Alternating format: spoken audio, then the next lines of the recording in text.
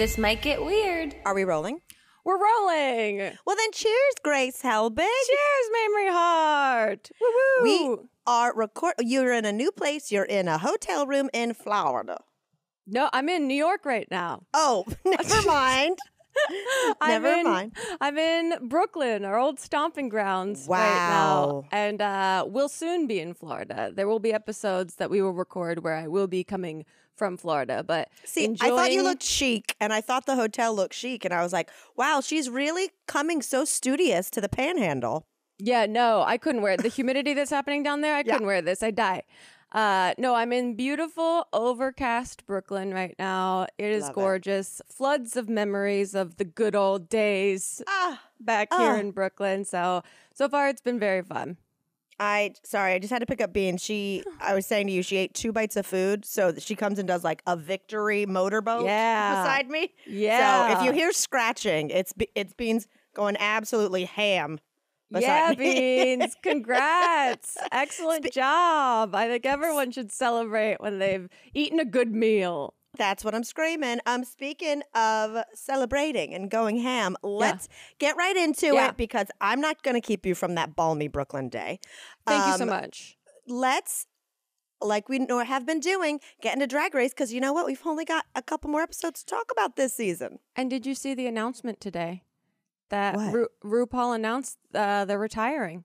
They're stepping down. No! I just saw this was announced like 3 hours ago on Twitter, and let me make sure it was on. I saw the WoW account tweeted it out like a message from Mother, and it said that after years and years, she is finally stepping down and has made the final announcement.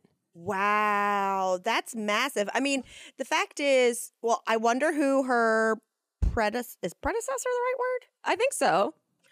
I wonder who will take over because, like, obviously they're not going to shut down this cash cow. Like, Michelle Visage, is she going to take over? Is it going to be a previous winning queen? I wouldn't mind if it was Sasha Colby.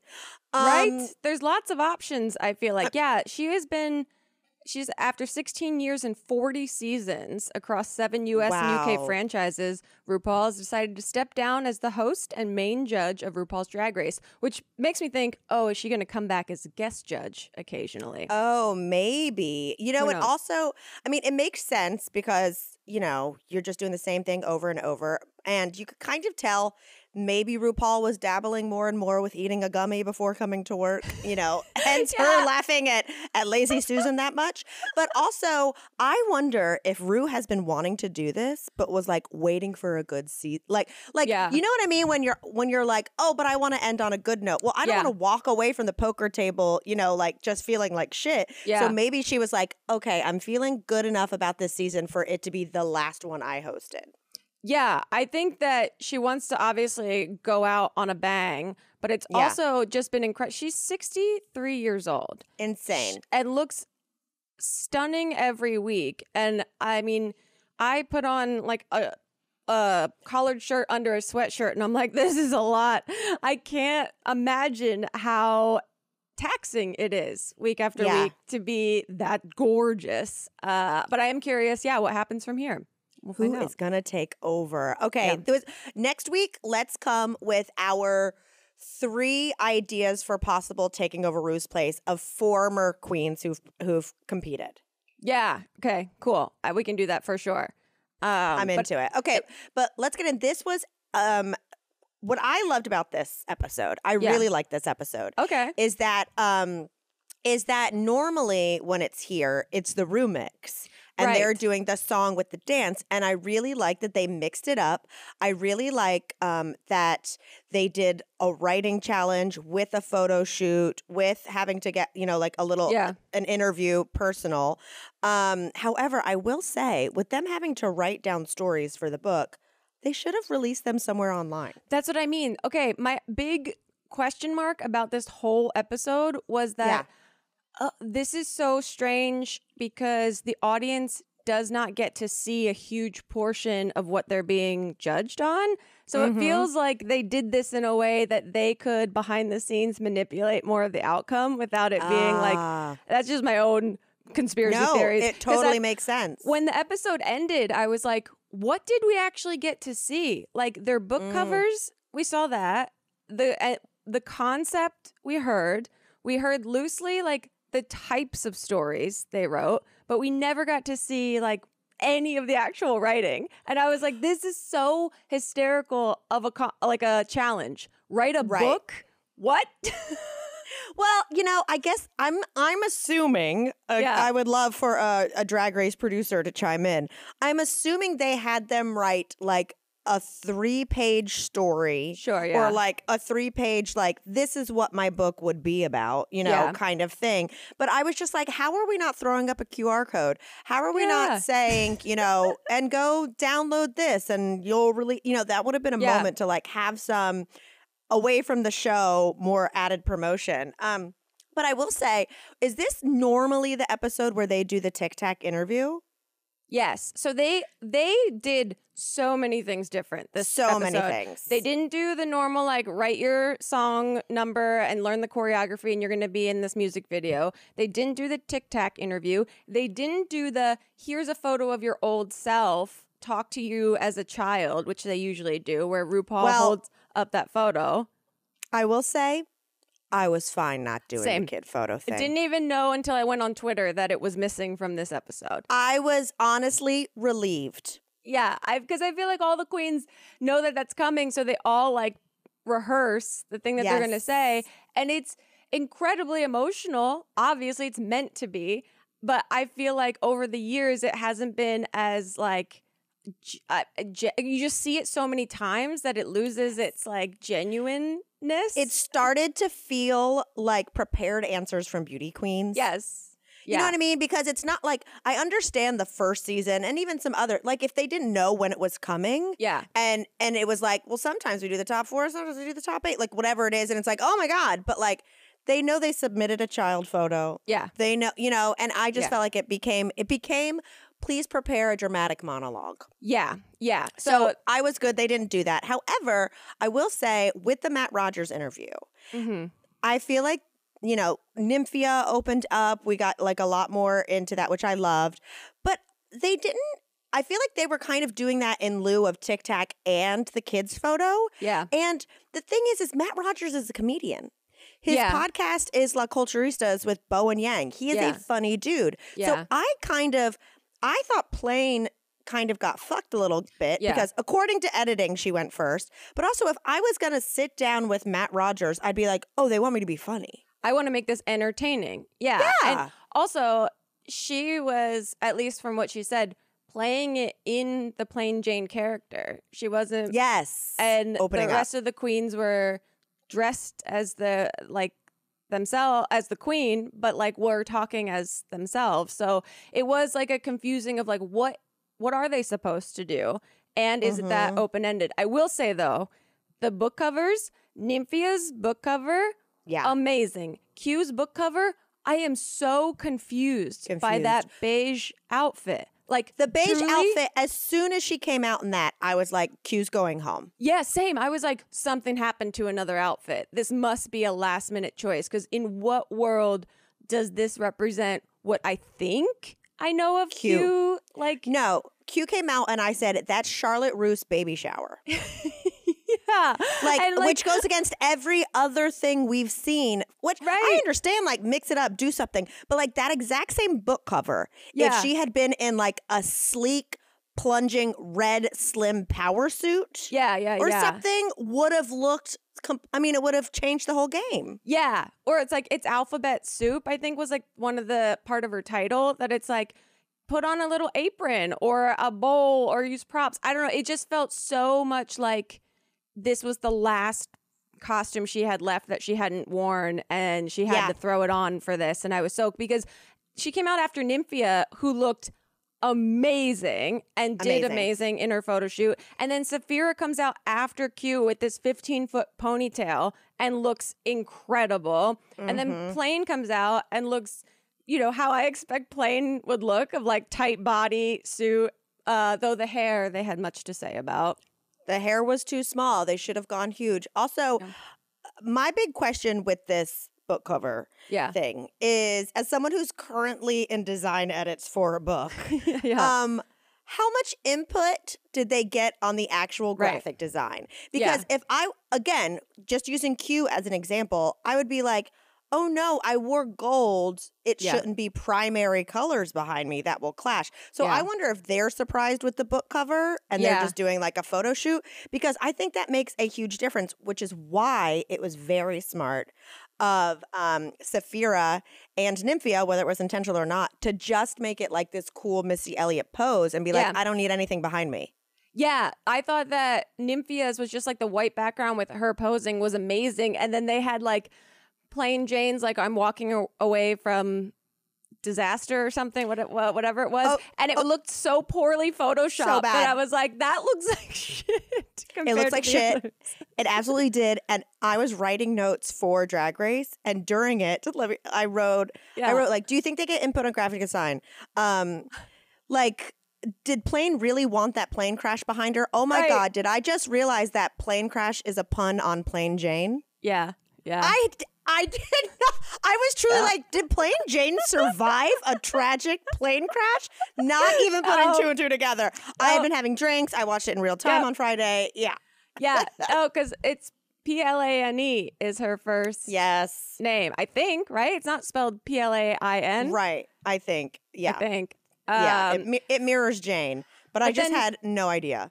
This is the other note that I had. Look, I love Q, and maybe that's because my bar for aesthetic is set so high. But Q also came out to the interview with Matt Rogers in like a very strange look that I can't remember now, but I feel like it was like, sophisticated. It looked like almost like a Real Housewife, like with like gray hair or something and like black lacy something. And I was like, she's starting to look like Susie from Curb Your Enthusiasm. And I'm like, what is Plane's, or not Plane, what is Q's brand actually? Well, I thought it was sophisticated fashion clown. Right. And it honestly, okay, here's what I'll say. This week made it feel like she only packed till last week. Right. That's what it felt. Yeah. That I was like, oh, shoot, are her looks running out? Like, I can't imagine how difficult that is behind the scenes. But also think about it. Like, I feel like all the girls were surprised with this challenge. So they probably packed being like, well, I have something to wear in the Roomix. And then it was like, no, you need a book cover. You need an interview. You need you know what I mean? It like kind of switch it up. I will say I loved, again, the switch up this Final Four, in that there was still a theme to the runway and it wasn't just eleganza or whatever. Yeah. Like there was still like a fun object you could play with, and the reveal from Sapphira when the fans came out, like it was just the best. Fandango. And here's what I thought, which no one pointed out that I remember, so correct me if I'm wrong, that Q came out in that like tutu, and I was like, what an amazing bookend to her opening ballerina in the talent show. But I don't think anyone actually said that. I was like, is that because that's like, that to me is like so smart and so genius to be like, remember this from the beginning. I'm ending it, but I'm still, checking off the brief at the same time. And I was like, this is great. Plane should have come out doing Burger Finger again. They would have been like, we're good. We're good with those huge tits, Jimbo. Rue would have loved it for some reason, because Rue loves Burger Finger for some reason. Rue just loves Plane. Yeah. Well, I thought this final three is who I feel like is correct. Yeah, but wow. How I feel for Q, because how tragic. Because everyone, is up in the air of there's no definitive top number that they have consecutively been doing or consistently been doing. So you assume, they're all great. It's probably going to be a top four. That pause that Rue had to Q before saying, thank you for being here. Oh, gut-wrenching, devastating. It had all the makings of Shantae, you also stay. I know. And it was like, oh, what a gut punch. So I feel for Q. Like, that is too wild. I will say, I know that maybe I'm wrong, but how old is Q? I think she's young. I think they're all like mid-20s. I think she's young too. I feel like Q would kill this if she was like 30. Yeah, and she also like 4 or 5 more years of really dialing in your brand. Yeah. She also said as soon as she left, she's like, I'm already planning my big stage spectacle show that I'm like, awesome. I would go see that. I'm sure that's going to be amazing. Although she didn't get the win, she could very much have a whole, like version of Sasha Velour. Yeah, stage exactly. show, so. Yeah, I do have to call out the Nymphia's fan nails were amazing. Fantastic. Oh, the details. Even though, what's her face said that Michelle. another Marie Antoinette look, like, please. But these fan nails and her pussy on fire was phenomenal. That's what I'm saying. It's the tiny details. Yes, Marie Antoinette, we get it. It's tired. No one's ever going to do it as well as Raja did. But like the tiny manicure and just having the little fire on the puss. So I great. mean, she's saying jokes without opening her mouth. Yeah, which I very much love. And she had a great episode. She opened up. Really she's did. Vulnerable. So now I feel like our top 3, Plain, Sapphira, and Nymphia, are all pretty like close. There isn't, when Sasha Colby was, I believe, last season, right? Last season, she's bringing back the crown, which is why I'm like, is she gonna take off the crown and put on the host? But I don't know. I'm time, speculating. Last season, you were like, it's Sasha's to lose. It's Sasha's to lose. It's Sasha's to lose. And this right now, I'm like, honestly, it's pretty close, which makes it very exciting. Now we have Lollapalooza next week. All the queens are back. We get Mirage. I'm exhausted. We get Amanda. We get all of our favorites. I cannot. Plasma's back. Here's the thing, though. If they're doing that, I'm assuming, I know it's for a big cash prize, etc. But is it just cash prize, or is it kind of like Top Chef Last Chance Kitchen, where if someone comes back and wins it, they're going to be in the finale?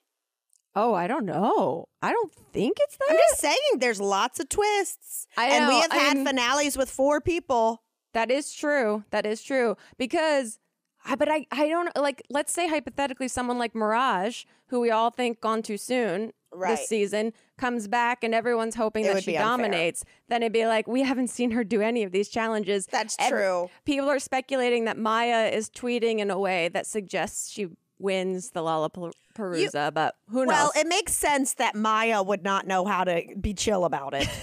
Well, this is hers to lose. Like, this is her bread and butter. So I'm very excited. I can't wait. Okay. And so it's the Lollapalooza this Friday, and then the finale the next. It's either Lollapalooza this Friday. Usually they do a reunion before the finale. I'll look it up. This isn't podcast worthy. Okay, let's get into Vanderpump Rules, our quick little dip in to the WeHo craziness.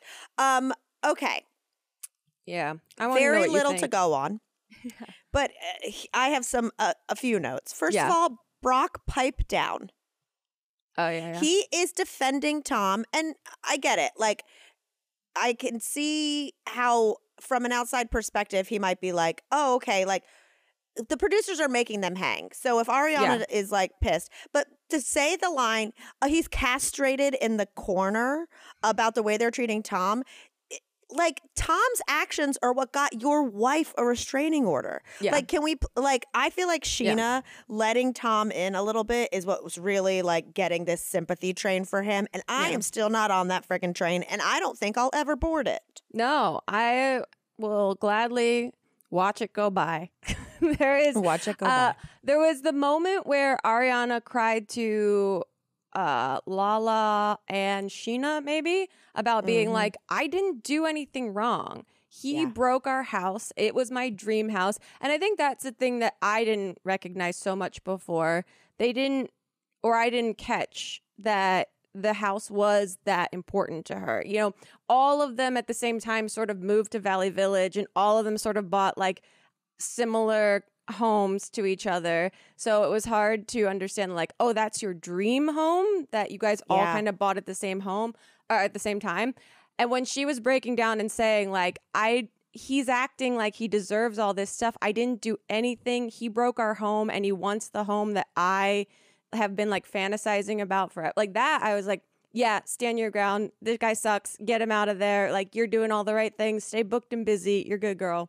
Absolutely. No, I've always understood the perspective of Ariana of like, just because I'm not going to stay here, I don't want him to have it. Right. You know what I mean? Yeah. It's like, no, I don't want to eat this, but I don't want to feed you. Yeah. You know? And the thing is you also have to think about with Ariana and the attachment to this house and like the layers of it shattering. It's like, remember when they first got together, like a big part of Ariana's origin story is like losing her dad.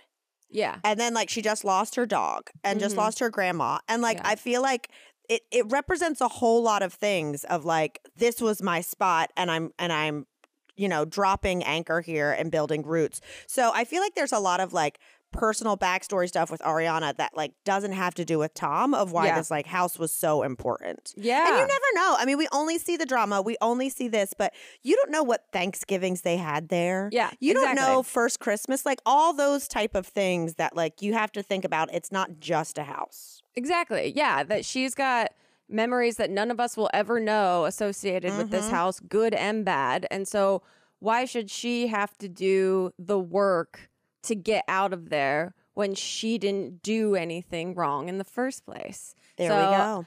I'm just like, if you're good living in a house with your ex, then stay there. I just worry like for mental health reasons, like, you know, but at the same time, I think they both should have had to move out and then sell the house and split the diff, like whatever it is. But like, the situation, I don't know how much is stubbornness or produced. Right. Speaking of produced, this storyline that Tom and Katie are dating the same girl. What's happening? Is so cringe and I feel like so produced. Yeah, what's going Okay, so we have first of all, Joe dyes Schwartz's hair, and I got blonde Elliot flashbacks like immediately of being like, Elliot dyed his hair for charity, and that was a one-time thing. But it was not well done, right? Am I crazy? I said, here's classic Grace Helbig conspiracy theory. Did Joe dye his hair like that so other girls wouldn't find him attractive anymore? Yeah. It was bad. It looks like it's like, when you see that, you go, are you okay? Yeah. Like, it looks like someone's going through stuff. Like, I've never seen the way, and also, too, like, God bless Jo. She is a character. But the way they, like, you know, went, and she's just doing the hair, and she's just, like, chewing the gum, and she's just talking to old Schwartzy and whatever. I was like, I could just feel dye, like, dripping down his shirt. Like, I was just like, this is not... She's already been called out by Sheena at that party of like, why don't you like, I forget what she said of like, why are you wearing a hat? You're a hairdresser. Like you are your own walking advertisement, which I don't necessarily think, you know? Yeah. But what is she doing? Schwartz looked glow in the dark. Yeah. I mean, he said, give me the midlife crisis, and she did. So ask and you shall receive. But I do feel for Jo. We don't know this person as much as I guess we know the other people on this show to a degree. She's left the room crying more times than not this season, it feels like. And the big situation is that her and Lala got hot dogs, which, my God, if we want to talk about a produced scene, I was like, this is like in a bizarro universe where two versions, like two very different versions of like a similar type of girl are meeting up, and it's like two Sims characters, but you dress them like different than each other, and they're supposed to eat hot dogs. And I was like, Lala doesn't eat hot dogs. I know. Oh my gosh. Lauren from Utah, she has not had a hot dog since Utah. Here's the thing about that is, you know, and Lala's quest of like, well, I'm going to, you know, me and Sandoval are going to develop a friendship because he was very much like, I'd like to be closer with you, what have you. I think Lala is doing this entire season incorrectly. Yeah, she's not being a loyal girl's girl. And like, for what? And even Katie said, and like, I really felt for Katie in that moment. She was like, she means nothing to you. I mean something to you. Yeah. So why would you go get that? And here's the deal is I blame Schwartz for everything because Jo is clearly being fed a lot more romantic shit than Schwartz is letting on, which is, we already know him to be a liar. Yeah. I also feel like, while I don't like Jo and while I would never trust Joe because of the whole like, you know, they were going to Big Bear and whatever. She wasn't friends with Ariana. Yeah. You know, it wasn't her place to be like, well, no, because I know that Sandoval is cheating on Ariana. You know, it's like she wasn't friends with Ariana. She was lying to no one. Yeah. However, I feel like Schwartz was probably lying to her and being like, you know what? As soon as like the news breaks, the four of us are going to be double dating all the time. And you know what I mean? Like, I feel like he was like a little bit like put on a timeline, and now here it's out in the open and she's like waiting to be his girlfriend. He needs to grow up. He's like, he is, unfortunately, he's a Libra through and through, which he's like the most non-confrontational and the most like afraid of conflict. But by not drawing lines in the sand, you just create more confusion and more upset, and you lead people on. And he just truly needs to like grow up. But I mean, tell him, Katie. Yeah. Also, Lala has unfollowed Katie and Ariana on social media. Yeah, that's big news. As of today, maybe I opened up my Instagram. That's like the first thing that popped up, and I was like, "Whoa, all right." Or Twitter, maybe. Wait a second. Yeah. So lines are being drawn in the sand. Whoa. Okay, this is getting big. I feel like Lala came into this season and is trying. I think in her head, she's going, look at me, the fucking peacemaker. I'm like being a bigger person to like be okay with Sandoval. I'm gonna get a hot dog with the girl who feels excluded. I've been that girl before. And it's like, no, actually all you're doing is being disloyal to the people who've been there for you. Yeah. In exchange for trying to have friendships with people who don't give a fuck. Yeah, nothing's genuine on this show. They're all aware that they are living out a storyline that makes an edit to create entertainment. So all of it is like, oh, you're in your soft era. Okay, that's what you've decided to brand yourself so that the editors have something that they can like use to move through. And I don't know. I'm less and less interested every episode, but we're keeping on. I absolutely am too. I actually am enjoying the Valley a lot more. I haven't started it. Jax opened a bar in Studio City. I saw my friend was there 2 nights ago. They have Mima's beer cheese on the menu. Grace, we are going. Okay. Just so you know, we're going. But excellent. Let's get to what I thought was a fantastic episode of Survivor. I literally finished it like 20 minutes before we started recording. Me and Chip did the FaceTime. You know, it got spicy. Wow. This was, this has been like a slow season, but now we're in it. Now we're playing Survivor, baby. Okay, first note, very awe of Ben getting a panic attack in the middle of the night.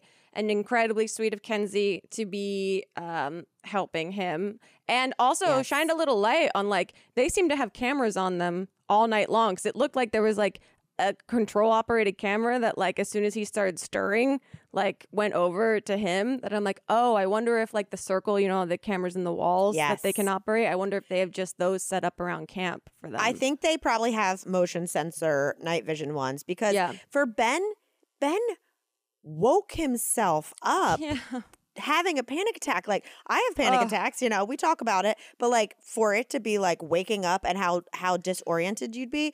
I will say, as Kenzie's been like very meh to me this whole time, like I haven't really cared one way or the other. It made me kind of be a little sweet on her. And then the fact that she won immunity, I was like, oh, this girl is actually a contender. She's getting a winner's edit right now. And have you seen her hairdos at Tribal? She does with the flower, the bow. The buff is the bow. A buff bow, and then the week before she took like palm fronds and made like a scrunchie with it, and everyone is like clocking that like that's how you show off that you're a hairdresser. yeah. Take notes, Joe. Get some palm fronds. I thought that was really sweet, and of course it just made me like love Ben even more. So I was very nervous this episode. You know what I noticed? This is the first time I've noticed it, but I do think Charlie reminds me of a young, like very skinny Jason Bateman. can totally see that. 100%. He could be played by a young Jason Bateman. 100%. I love. Oh, that is so spot on. I will say, I love this immunity necklace. I never really cared that much about it, but this red beaded one with the little iguanas, I was like, can I buy this at Zara? This, I would love a conversation necklace right now. This is beautiful. This is by far the best immunity necklace. It also kind of like, it reminds me of like grape clusters. So it just feels a little Grecian. I think it's fantastic. This challenge hurts my feet just watching it. Oh, it is so tough. And it is so dependent on the water being still or full of waves. And I know. I mean, this is why we love Survivor, right? Is that these challenges, like a hunter isn't necessarily going to win.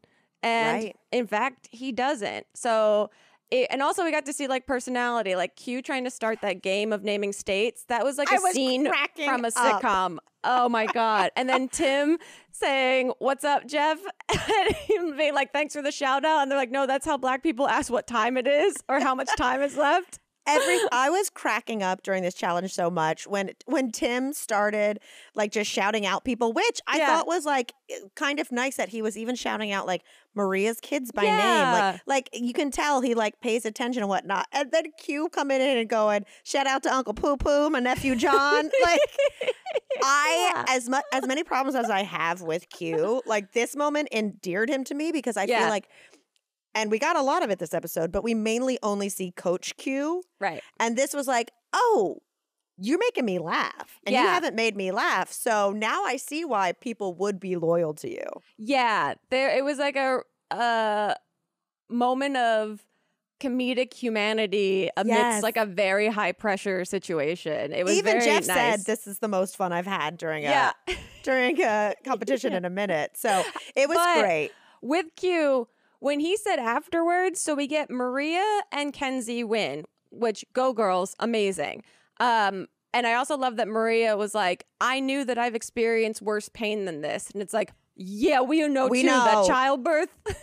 3 kids, no drugs, we know. However, we do have to give a little shout out to Tevin because he was 3rd or whatnot, or like he came in, well, he just like lost to Maria, but they were on the same team. Or he would have beat Kenzie, but he had a crazy lose balance recovery. Yeah, he did.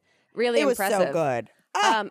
Afterwards, Q said that he lost on purpose to test his alliance, and I don't buy that. I don't buy it at all. I think it's absolute bullshit. Okay. Yeah, I agree. That was my take. I was like, is this like gameplay? I don't get it. I think it's funny that Tiff thinks that Ben might be a sneaky agent of chaos. I wrote that down too. I was like, this is so funny because as an audience member, you're like, no, he's just like this genuine like goof guy that's just like heart of gold. But if you're on the island, I, of course, would be like, I can't trust this like happy-go-lucky persona. Like, this is a distraction. Well, I texted Chip where I was like, Ben, agent of chaos. I was like, that's what you would be, you know, et cetera. But I was also like, Ben is, I think, genuinely such like a lovable, earnest guy. And especially, you know, with the panic attack. Not saying bad people can't have panic attacks. But it made me go, oh, my God, if Ben actually turned heel and was actually like diabolical and we got some like, I was just trying to get to top 6 and now it's fucking on. I've been playing these people. I'm actually a lawyer. You know, like, that would be be wild? That I don't think it's going to happen, but I would fucking love it. I wish for that, but I don't think it's going to happen only because at their first tribal, we get that Ben like they start talking about the human moments that they have amidst this game where you can't trust anyone, and he thanks Kenzie for all of the sweet and like support she gave him, and then Q jumps on and says that Kenzie has been like overlooked in her support and her strength and her resilience from day one and all the struggles that their original tribe have. And I was like, this is incredibly sweet that they're just like clapping for each other and like having a real, who knows what's earnest on this show. I mean, because let's be honest, as sweet and human as those moments were, we got to see some real scheming and some real backstabbing. For example, I knew, just because of his personality and because of scenes from the last week, that Q thinks he is running the show. And in a lot of ways he had been, because his tribe was so weak, struggling, that like they kind of like turned to him for help. But now that we're merged, he's still kind of acting like he is dad. He's the number one, and like people are over it. And for him to flip flop between people so much, I was like, I didn't know what was going to happen there for a second. There was when they were walking into tribal, I was like, what is the plan? Tiff and Kinsey should take out Q. Right, because Tiff is getting, like, Q is getting on Tiff's last nerve. Like, they're presenting that storyline that, like, the tension is building between her and Q. And I really had no idea who they were voting for in this vote. And then they end up blindsiding Tim, which to me I was blindsided a little bit. I was like, oh, they're going with that plan. Okay. Well, I could see it happening only because, remember, Q was a little weird about the +1 alliance that with Tim Maria. had not told Maria. Yeah. And then for them to start talking about voting someone out and Tim immediately just being like, well, let's vote out. You know, for him to immediately disregard the +1 alliance, I think Q just thought like, oh, there's no loyalty here. Yeah. So let's like go ahead and get him out. So I wasn't as blindsided with that one. However, I have a lot of thoughts about the second one. Okay. Right before that, though, I did love that. I love that Ben was like, "Can I hug you, Tim?" And then hugged him and sang "Brotherly Love." He's a Muppet. He's a Jim Henson character. Yeah. I adore him. So sweet. And objectively, like the worst moment of this guy's experience on this whole game. And Tim like still was like, could receive it. It was very sweet. But yeah, okay, let's get to the other council, because the suckiest part for Tim is that he does not make jury.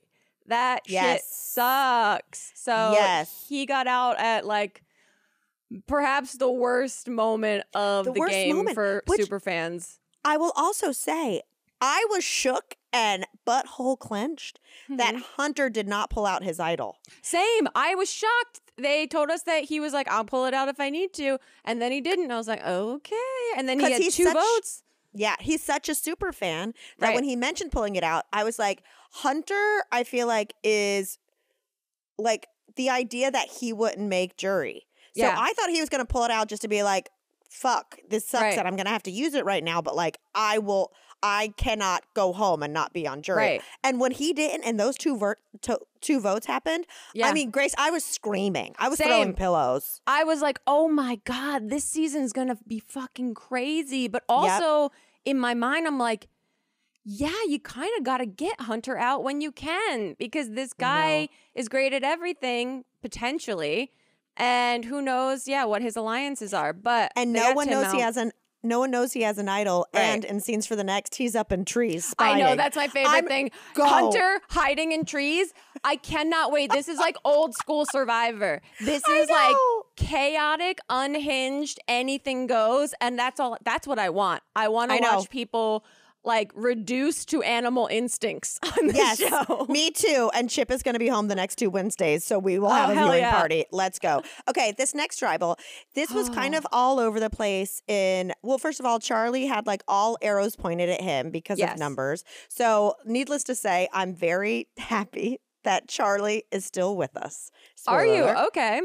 I like Charlie a lot, and I actually think I think he's playing the game pretty hard, but remaining very likable and kind to everyone. Yeah, I mean, for him to survive something that was so obviously his to lose is a testament to how kind of he can blend in the background and not be the obvious threat. And it's also like these eras, everyone goes, the easy vote is blah, blah, blah. And everyone wants to be like seen as a mastermind on TV. So no one will go with the easy vote. So it's almost in your favor to be the easy vote because everyone wants to try to have a moment or make a move or pull off a blindside. So if anything, opt to be the easy vote and then let everyone fall into chaos. Yeah, and go, well, obviously I'm weak. You could vote me off right now, but you could also take this opportunity and have my vote to pick whatever strong player you want to take out. So it was kind of, so Tevin going against his friendship with Soda, I did not was iconic. think he was going to do that. I didn't either. I thought At they least were not now. I thought they were genuinely tight, but I also got the vibe that Soda, like some people didn't like her personality. You know what I mean? Like, they didn't really show us much of Soda after like the first 2 weeks. And I was like, other than Soda and Venus not getting along constantly. Right. Which, by the way, a lot of our listeners on YouTube had some real thoughts about me not liking Venus. Oh God. They had so many thoughts. Let me tell you, I got told that. Set the record straight. I got told that, I guess strong women hate strong women. Guys, Y'all. I can dislike how a player is playing the game. And it doesn't mean I'm anti-feminist or have latent misogyny. I can just not enjoy the player. And I think part of it was, I feel like, and we'll talk about this in here, is she feels so 20 years old to me. Yeah. And that's the reason people enjoy her on the show is because she is an agent of chaos. She is coming in. Which I get. Because everyone has started playing this game where they don't want to be too much in any capacity. They don't want to have an emotional reaction. Under the radar. Like too far happy, too far sad, too far like unhinged. Banu broke all those rules, obviously. They don't want to do them. They don't want to do too well at challenges. They don't want to do too well or volunteer to do too many things. Everyone's trying to blend in. And then you have someone like Venus, or at least the way she's being portrayed, as a very like unfiltered, outspoken, like I'm gonna play this game like old school style and play hard, and that rubs people the wrong way, i.e. Maria, who's like, don't come to me at the beach and tell me like who to vote for. And like very much was rubbed the wrong way by Venus, which I think everyone is rubbed the wrong way because everyone's playing a beige game, like just blending in, and Venus is like being blunt in a way that people are off put by. I guess here's my thing. Is obviously I love strong women and I identify as a bitch. Yeah. But I actually don't. I'm actually incredibly kind. Grace, stick up for me. No, 100%. But your reaction is why she's a good, like, people are supposed to have that reaction to her. Like, right, that's why. I guess it's like when I've seen other people who are like playing the game hard. The thing is I feel like I didn't feel like she was playing the game hard. I thought she was just confrontationally hard. And like what I really like to watch is people play the game and manipulate and form friendships to be able to backstab and portray. And instead it felt like she was just on like a war path where it's like, well, then we're not getting any blind sides from you because like people already expect you to go in guns a-blazing. And so I guess that's like, I like the way Tevin is playing. Same. Like, I don't like people that are like, I am not, look, they're all doing whatever style they want to play. It's not my favorite style that when someone goes in is like, I'm going to be a bitch or I'm going to be a villain or I'm going to be aggressive. I didn't come here to make friends. I like, but obviously a huge part of the Survivor audience loves that play because they've gotten rid of it for years. So I think she's feeding a need that hasn't been portrayed on the show. But I love a subversive game. I love like Carolyn. Like I love I love Ben. I love these like weirdos. Unassuming. Yeah, these like aloof seeming weirdos that are entertaining but also way more aware than you give them credit for. Venus is aware of everything and we know that because she shows it and says it all the time. I like when someone that I don't think is playing the game is actually playing a hard game. Like that's my jam. I guess I respect that Venus plays differently. And that's the thing. Sorry, go ahead. No, that's the thing is that everyone does play differently. I do think that we've had tons of seasons without someone like her, and that's why she stands out a little bit. Right. However, I will say, the way Venus, during the Soda blindside, kind of claimed that it was her. Was it you? Yes. And then was patting everyone on the shoulder and was like, love you, girl. This is why... This has made me go, oh, she's 20. Yeah. Like, because, and not that we haven't had young players that absolutely kick ass. I was just kind of like, you didn't make those moves. Did you see Tevin literally mouth the word no? No. And but the thing that sucks is that Soda is the first member of the jury. So now Soda only knows that Venus did that, but I have a feeling, hopefully, knock on wood, if it happens, that Tevin will have an opportunity if he gets to the top 3 to set the record straight. So like, yes, when you say your track record and Tevin gets to go, Soda, I sent you home. Yeah. She didn't do that. Will be like a mic drop moment that I can't wait for. Oh, but I immediately got like anxiety of like, I need everyone to know the truth. I know. My Andy Griffith boy did it. But I did think she'll live another day. I did think that Soda was a good sport about being completely blindsided. She cried hard. I know. When she said, I hope you crush it, man. I was like, what? An emotional moment. Yeah. So sincere. It truly, I do feel like keeping Venus around, at least through that. Like, again, they had an opportunity to blindside. They were able to do it. Venus is playing her game, at least as far as we've been shown in the edit, so obviously, like she's saying everything she's thinking and feeling. Yeah. That she would be an easier person to vote out down the line when they maybe aren't able to blindside. Yeah, we'll see. I'm a big Tevin fan. I'm a big Ben fan. Big Hunter fan. Big Hunter fan, especially if he's getting up into trees. I cannot freaking wait. Let's get unhinged with this season. This episode made me have a sweet spot for Kenzie. And and I just think Maria is a friggin' contender. Yeah, she's playing really well. We'll see. Yeah. I'm very curious. I think it's going to be... Sorry, I also love Tiff. This is turning out to be a really good season. I'm really excited that this could go a lot of different directions. So I'm excited to see. And it started off kind of slow and a little because Nami, Banu, the one by... Yeah. Oh, what about... Okay, my favorite part of the whole episode, and then we'll go. Yeah. Is Jeff... during the countdown, when it got to 7 minutes, went, in honor of Jelinski, we've been going several minutes. Yeah, he is creating a legend out of Jelinski. And it's killing there me. It is. I loved it. Well, another good week of TV. I'm excited. Yes. Man, we've got a big drag race. Vanderpump will continue to have a pulse. Yes, I guess. We'll see. And then we'll have to start figuring out what's our next. What do we watch after all of this? What is our next? Guys, give us recommendations. But this got fun and this got real. Oh, yeah.